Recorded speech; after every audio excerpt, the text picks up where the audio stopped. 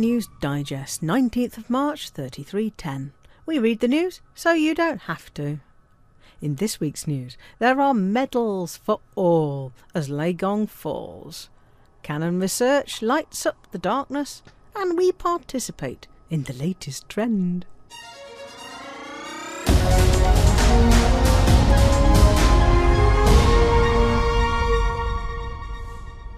Following the destruction of Thargoid Titan Leigong, the Pilots Federation has once again decided to award medals to all commanders who visited the system, and to waive the requirement to inflict damage upon the Titan heat core.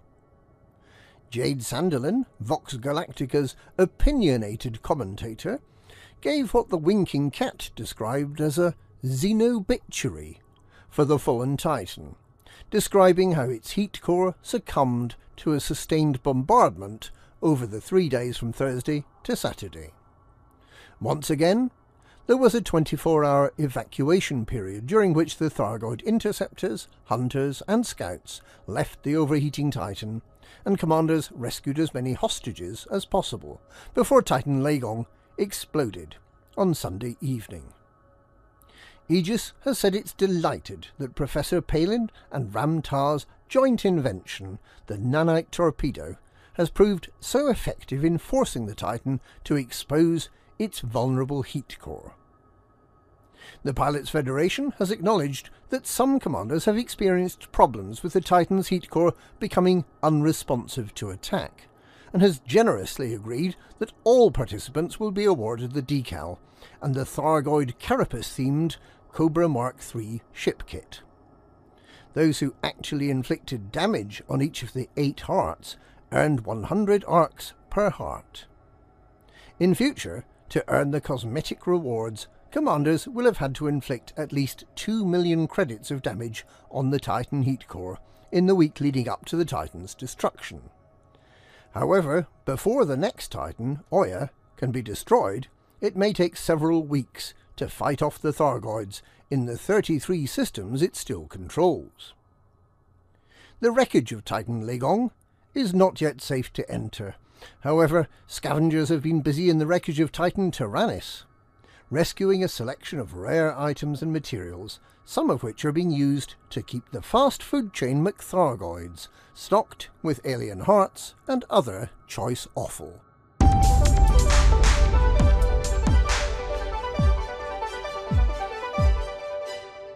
The baffling boffins of Canonn Interstellar have achieved another galactic first by lighting up 30 Guardian beacons at exactly the same time. This scientific endeavour was attempting to discover whether activating all the beacons at once might reboot the Thargoid AI and fill the galaxy with millions of Guardian spaceships that would be naturally on our side and would eliminate the Thargoids once and for all. Or that Salvation's consciousness would be awoken, and that he would return to lead humanity to victory against the Thargoids. Oh, well, they were at least hoping for something. What they got was a lot of fizzing blue electrical stuff and a stack of predominantly blue photographs. Nothing happened, which is at least a result to carefully record. But it's not going to get the scientific papers clamouring for an article. Or perhaps something did happen.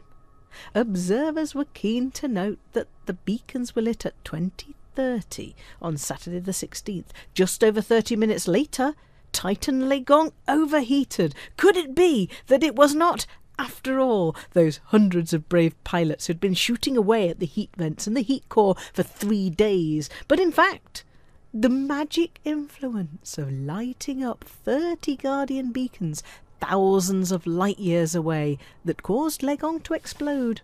Who can possibly know?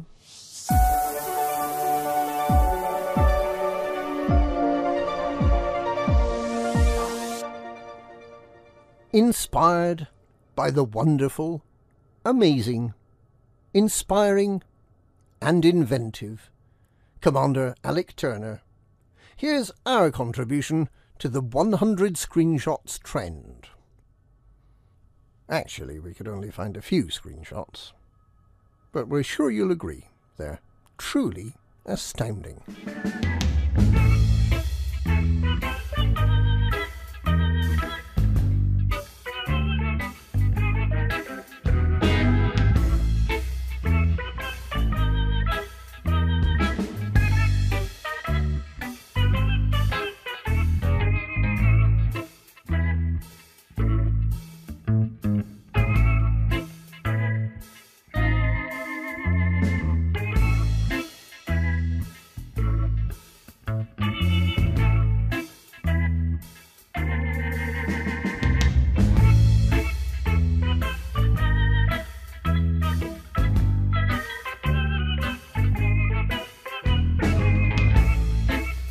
And that's this week's Galnet News. Galnet News. We activate the Guardian beacons so you don't have to.